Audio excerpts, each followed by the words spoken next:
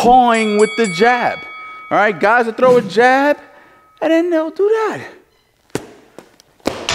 Jeez, guys, bring the hand back to your chin. Like, what the heck is going on? Let's show them what a jab's supposed to look like, Eddie. Okay? Pop. Look, I can't hit him if I try. Do it again. Pop.